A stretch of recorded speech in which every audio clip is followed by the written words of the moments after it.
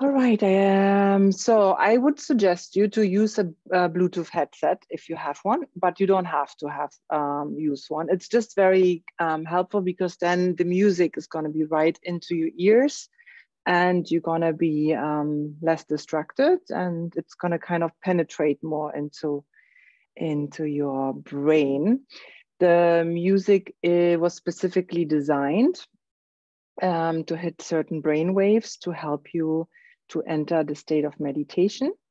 And it's not really about like liking the music, but just that you know that it was specifically designed. So it's not just a random tracks which I used for this meditation. What else can I suggest? Blindfold, if you have one. It could be like a sleeping mask or like a little scarf or something. You don't have to wear it, but it's also very helpful, not only because it keeps the light out and keeps kind of the outside world out, but also it lies on the eyelids, and just like the little pressure on the eyelids helps as well to calm down the nervous system. All right, I think, yes, so I will just go on now with everything else. What else? Comfortable clothes. So like in general, like just always, like if you feel like you want to drop anything right now, like or put a different t-shirt on, that is now the time to do so. What else?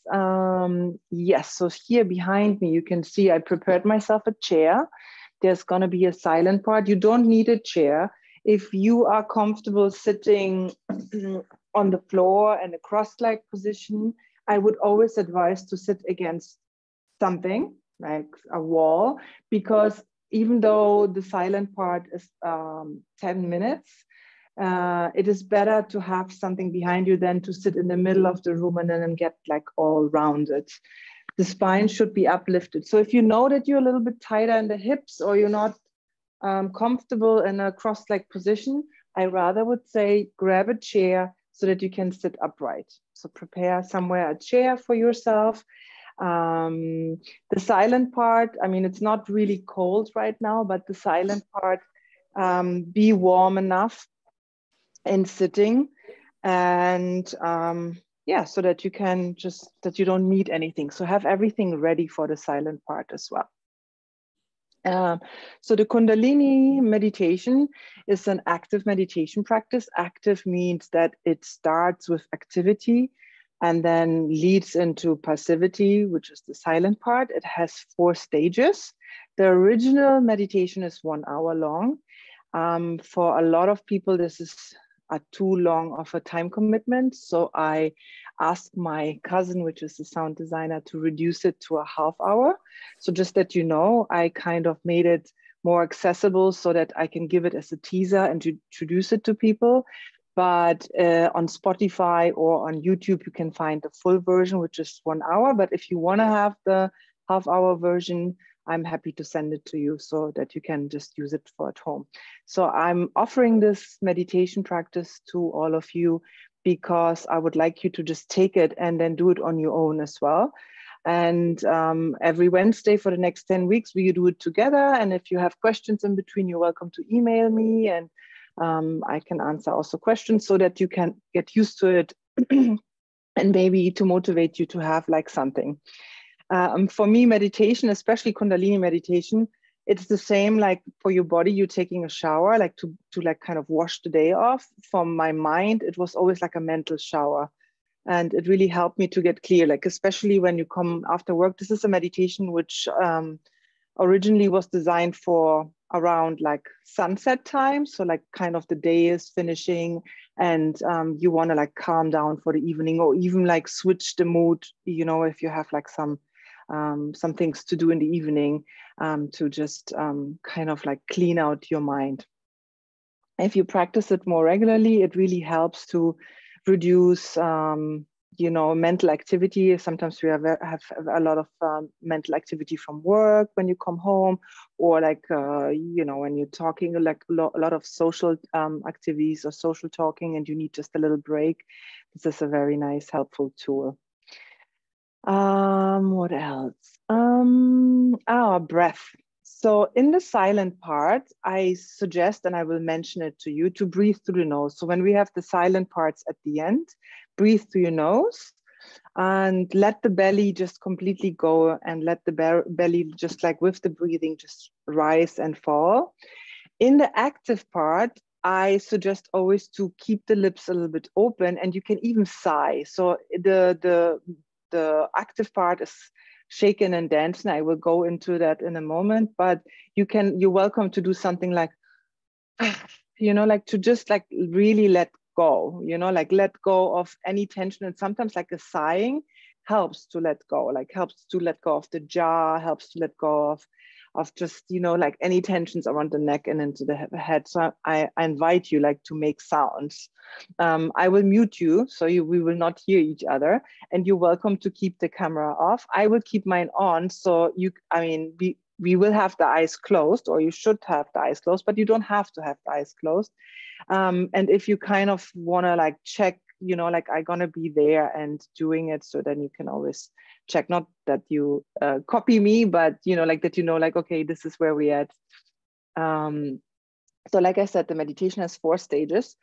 3 of those stages are with music, and the last stage is completely silent. And the first stage is shaking. So I want to show it to you. So shaking, shaking is a really nice tool when we have any tension in the body and also in the mind, because it's all connected, it's all interconnected with the body. Shaking kind of releases tension. So even like animals, when they are having fear or anything, they start, like dogs or something, they start to shake, because this is how they're releasing the tension out of the body. We want to, in meditation, find a shaking which is not really forced. And I want you to just keep in mind, so maybe let's come all to standing, that you can just try it out for yourself. So that you have like a stance which is like a little bit wider than your hips. The knees are a little bit bent. Let me like put my camera a little bit down. And if you see me from the side, I have my knees a little bit bent. So the spine, our spine, which is inside our body, starts with our tailbone, which is right here, and just goes up. And we want to kind of awaken, most importantly, our pelvic area, our like base of our spine. So in order to do that, because most of us are not necessarily belly dancers or belly dancer, you can give a little bit of a softening in the knees and a kind of like a pressure, so that you kind of are bouncing, like a little child which is like dancing, and they're like usually bouncing. So you start kind of with a little bouncing, so that you can maybe feel a little bit of a movement also in the pelvis, like in this area. And you can do it, of course, in this way too. But as you can see, if I do try to shake sideways, it's a little bit stiff. So in order to keep a kind of like a bounciness around the shaking, I would advise you to push into the feet and to find a little bouncing. And then in between, check in that you're not forcing it. So it should not be like kind of this kind of like, oh, okay, I have to shake right now. But just see, can you find a little bounce, and then let the body just bounce with that. Imagine always this shaking going from the down towards the up. So if you could imagine like an energy or some light or anything, you would always imagine it to rising up your spine towards the ceiling. So that's about the shaking. And you can really you can move. It's not only that the pelvis has to move, but this pelvis is kind of animating the rest of the spine to shake. And you're going up and up and up. You can release a little bit your lips. You can move your head, and then just like feeling with the body, just, like with the music. The next stage is dancing. And dancing is you using the music not to do any specific movement patterns, but you let the body just like the music will switch. And I will just say also like with my own voice in that moment, like now the music part is starting.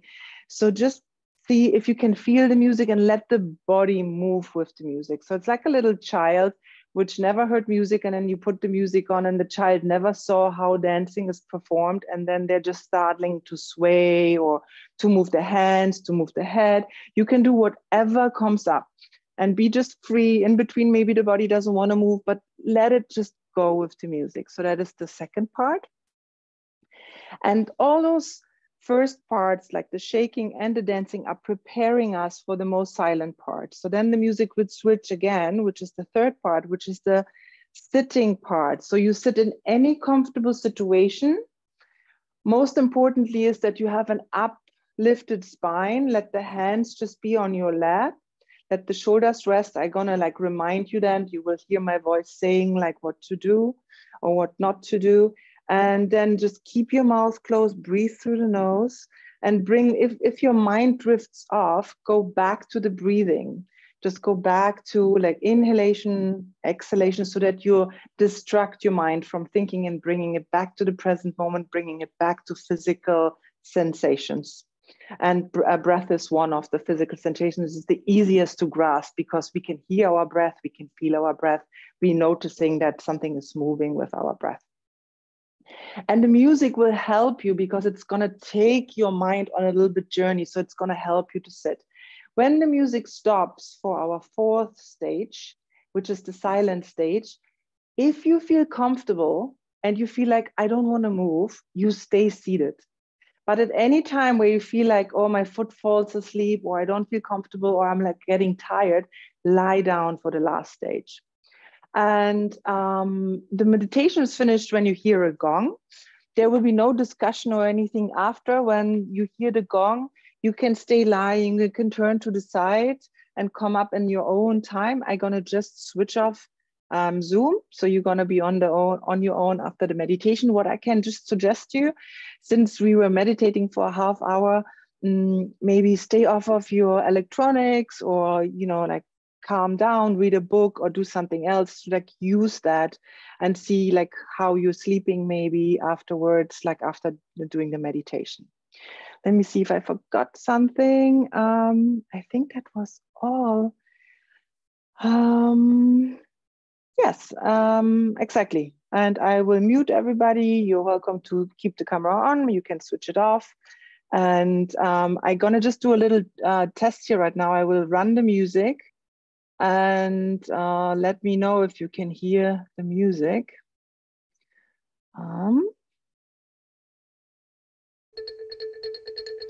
One moment, let me see, where are you all? Can you hear the music in the background? Okay, perfect.